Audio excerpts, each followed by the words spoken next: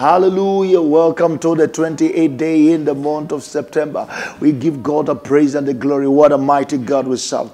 I want to prophesy to you before today is over by the help of the Holy Ghost. In the book of John chapter 5 and verse 8, the Bible says, Jesus said unto him, rise, take up thy bed and walk. In the name of Jesus. I don't know the system that has crippled you. I don't know what has stagnated your life and destiny.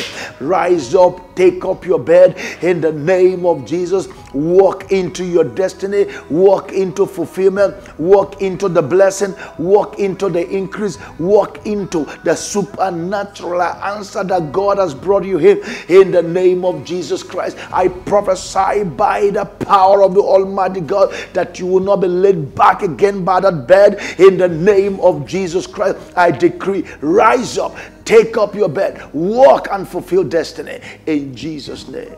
Amen.